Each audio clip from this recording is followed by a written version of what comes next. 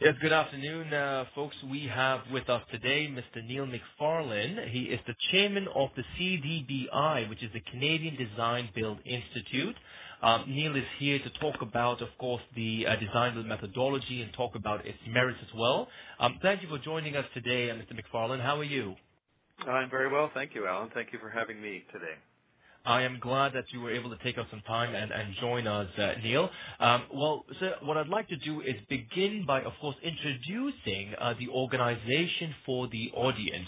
So could you speak to a bit about the association, its formation, its governance, and the impact you've actually had in Canada over the last decade or so? I'd be happy to, Alan. The Canadian Design Build Institute was officially formed in 1998 as a special committee of the Canadian Construction Association after consultation with industry stakeholders across the country.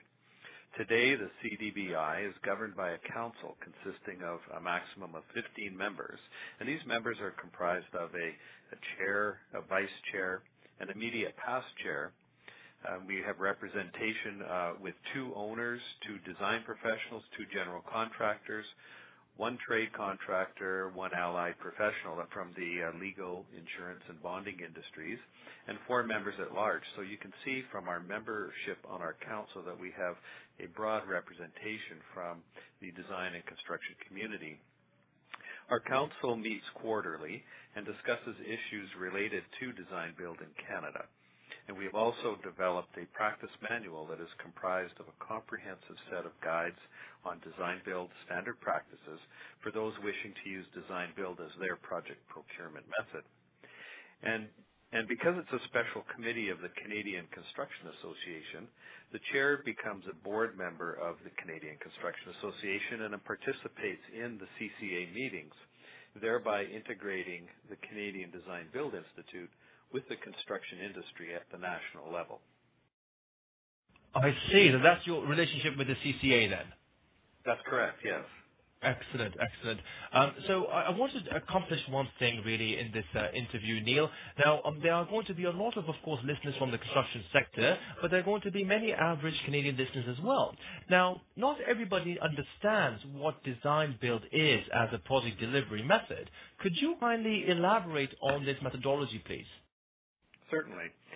Design build is a method of project delivery where the owner enters into a single contract with one entity to design and construct their project, as opposed to what we've loosely termed in the past as the traditional method. Now, in the traditional method, the owner contracts first with a design firm to design the project, that's one contract, and then with a construction firm to build it, so that would be another contract. And in the traditional method then, the owner is responsible to coordinate any conflicts that might arise between the design and the construction aspects of the project. And sometimes this may result into additional costs for the owner. I see. When using design build, the owner develops a statement of requirements that defines the essential parameters of the project and allows the industry to respond with creative project solutions and the associated costs of their proposals. The owner will then select the proposal that best suits its needs, and once under contract with the owner, the design builder takes on the risk to coordinate the design and construction details and maintain the related schedule and costs. That's very interesting. It seems like basically it is a much more streamlined approach than the traditional approach. Would that be a fair statement? That's correct, yes. Okay, excellent. And it is a fairly new, well, I guess not so much now, but generally it is a newer stream of practice, no? How long has it been since it's set in? Well, you know, design build is actually a very old method of contracting and having works done. You know, we go back to historical days and we look at the term the master builder. And, you know, when historic churches were being built, a master builder would be the architect, and they would also be in charge of the construction crews and see this building through to its completion. And oftentimes, you know, if you look back on some of those very large projects that were built, the master builder could start off as in one project, and then subsequently their children may finish it off as the master builder as the project was passed down from generation to generation. Sure. That's definitely a fair analogy. And design build will find, it kind of fell out of favor in the early part of the century when it was discovered that, well, we could sit down with our designers and we could come up with a design that we liked, and then we could get competitive pricing on it. Now, design build then does take the aspect of competitive pricing, and it puts it together with competitive and creative designs, allowing the owner to make a selection from a number of different choices and select the best value for themselves. Excellent. So you've definitely pointed out some benefits of the methodology. Neil, what I want to also try to accomplish today is explain a bit about your industry. Now, of course, the construction industry of Canada being so vast, and you being a part of the CCA, the Canadian Construction Association, could you highlight exactly your industry to the audience? Who do you advocate for? Well, we have many people in our membership. Our membership is comprised of people representing all facets of design and construction, including owners, design consultants, general and trade contractors, manufacturers and suppliers, and other associated professionals that provide services to the construction industry. All of our members have the ability to improve the design build community by sharing their experiences and promoting best practices for the betterment of the industry. So by listening to our members or responding to their questions, the CDBI is able to continually improve our standards of practice manuals and promote the use of design build where appropriate. Okay, well said, well said. Well, Mr. McFarlane, let's get down to actually what makes sense. Why design build should be a preferred choice. It's because of the economics of it. So could you highlight some of the major advantages and merits of this type of methodology? Well, of course, design build is only one method of delivering a project, but it is a method of fast-tracking a project in that it often provides a shorter overall project duration, meaning the owner gets to use their completed project quicker. However, in the process, the owner gives up some control over the design as long as the owner's stated requirements are met. So in terms of quality, the design build process can deliver the same level of quality as in any other project delivery method, provided that the expected and measurable quality requirements are stated up front by the owner. The Canadian Design Build Institute is ready and willing and able to assist in defining the level of details that owners should include in their statement of requirements. Okay, I see. And really, for my knowledge and for the audience's knowledge, the design methodology, has it been accepted equally in both the private and public sector, Neil, you think? Or has one stream preferred it more? Well, we don't keep any specific records of who initiates design build projects. However, it would appear that in Canada and in the U.S., that the public sector owners are the strongest sector showing interest in design build and attending the design build conferences. I've had the pleasure of being able to attend many of our Canadian conferences, or most if not all of them, plus a number of the Design Build Institute of America conferences. And what we're really seeing at those conferences is that there are a lot of public sector projects that are initiated using the design build method. And the benefits of utilizing design build actually would be the same for both private and public sector. Really, several design proposals are available to choose from. The owner gets early price confirmation and quicker project delivery. Excellent. So it is actually the competitive price and the speed to completion or delivering the project. These are the two vital benefits. Correct. Yeah. The price is more based on value rather than actual dollar cost.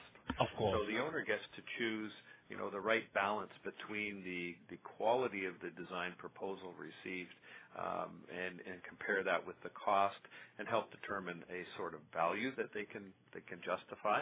And then also there's the compressed time frame that's an advantage and can save money to the owner and to the contractor. No, very well put together, Neil. I appreciate that explanation. Mr. McFarlane, there's a certain subject that we've been working closely with many associations, provincial and national. It's to do with long-term government infrastructure spending and how it's really benefited local regional economies, right? So with respect to CDBI and design build, we'd like to basically understand how you guys have supported these projects from an industry perspective, and can you also elaborate on any specific projects which will implement the design build methodology when it comes to long-term infrastructure spending? Certainly. The mandate of the Canadian Design Build Institute is to be the recognized voice of design build in Canada by developing and upholding good standards of practice, and these are developed in consultation with the industry. But as mentioned, the CDBI does not keep a record of who uses or who is planning on using design build as a project delivery method. Rather, we remain a resource to those who have chosen design build. Our tutorials and conferences assist project owners in making the decision about which project delivery method to use and, if design build is chosen, how to deliver it properly. Okay, fair enough. Well, here's an interesting point of discussion, Neil, and your insights will be appreciated. Now, yes, I agree that design build is definitely popular in Canada. However, its popularity overseas has been more apparent for many years now, right? So do you feel now that there still needs to be a push to raise awareness publicly of this alternative from a national perspective? What do you think? Well, as we've seen lately in the news, governments in Canada at all levels are discussing the use of design build and public-private partnerships as a means to achieve better value for taxpayer dollars. So while not all projects are appropriate for the use of design build, many public projects are procured this way, and it is the CDBI's mission to educate the owners, both public and private sector, in the proper use of design build to preserve the advantages of design build. And, another aspect of the CDBI's role is to educate the industry on the advantages of design build approach. And frankly, in the eyes of the public, once a project is built and in use, the method by which it was delivered is quickly forgotten. Our tutorials and conferences are two ways that we provide awareness to the industry of the benefits of design build. And our annual Design Build Awards showcase identifies and highlights projects that exemplify the method and have provided advantageous results for the project owners. And additionally, our website, www.cdbi.org, connects the viewer with a wealth of information about design build, our publications, and advantages of membership. So on our website, we provide the opportunity to ask questions, both for the public and for the industry. So we have the opportunity for questions related to project procurement, and responses are provided by professionals experienced in the use of the design build. So really, we're not focusing our attention so much on the public as the CDBI. We really focus our attention towards the industry, and it's up to industry and owners to identify to the public and take those advantages and turn them over to the public and let them be aware of it. 100%, and I hope that this medium with us will actually go a long way in raising a bit more awareness in the public about a methodology that really adds more value. Appreciate that, Neil. Mr. McFarlane, I want to ask you a question that I've been asking every association and council that we are working with. At this point in time, and moving into 2013 now, is there any major issue, whether positive or negative, that's keeping people like you and your members up at night?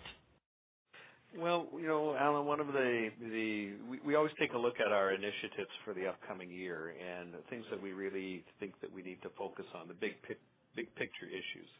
And one of our initiatives for the coming year is to encourage more owners to become involved in the CDBI by becoming active contributing members and attending our tutorials and conferences. As you might have picked up already from our discussions, that owners are the source of all design build projects. They're the ones who make the decision to proceed, and they're the ones who make the decision to use design build. And so by utilizing the best practices as developed by the CDBI, we can ensure some consistency in the industry. Our members can benefit also from adding working knowledge of design build to their repertoire of methods of project delivery.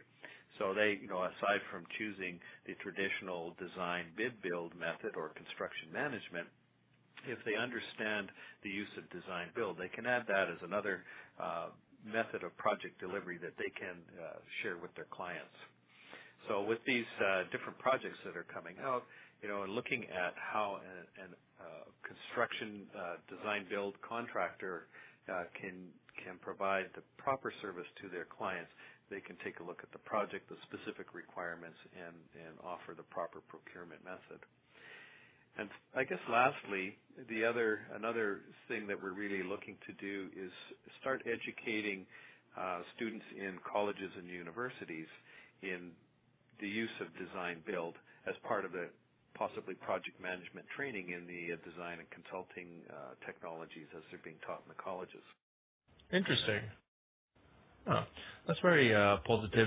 Well, it all sounds positive to me, at least, Neil. It seems that you have the right set of initiatives to move into 2013. Neil, I'd like, of course, to end on a bit of a softer note and try to put a face to the voice behind this interview. Could you talk to the audience about your personal journey to becoming the chairman here? Certainly. Well, I graduated from the University of Alberta with a degree in civil engineering, and I've spent all my entire career in working in the design and construction industry, both in the public and private sector. And I've been involved with the CDBI since its inception in 1998, and I've attended nearly all of the annual conferences since then. I've spoken at a number of the conferences. I've participated in drafting and finalizing the standards of practice manuals, and I've delivered components of the fundamentals of design build tutorial that we put on for the past 5 years. And after joining the CDBI Council in 2004, I first served on the Owners Committee and then headed up the Standards of Practice Committee before becoming Vice Chair in 2010 and Chair this past October. And I must say it's been a very rewarding journey for me. It's a topic that I'm keenly interested in, and it's not the only project procurement method that I'm really interested in, but it's one that I really feel is important for us to consider as an option when selecting a method of project delivery. Sure. Well, Mr. McFarlane, on behalf of the entire team here and on behalf of the people tuning in, I'd like to thank you for taking out this time to educate not just our team but the audience on the merits of design build. So thank you for your time, Neil. Thank you, Alan. It's been a pleasure to be here. Well, there you have it, folks. This is Mr. Neil McFarlane. He is the chairman of the CDBI. If you'd like to learn a bit more about the organization, you can visit their website, which is www.cdbi.org, which is .org. On behalf of the team here, thank you very much for tuning in, and we will see you soon.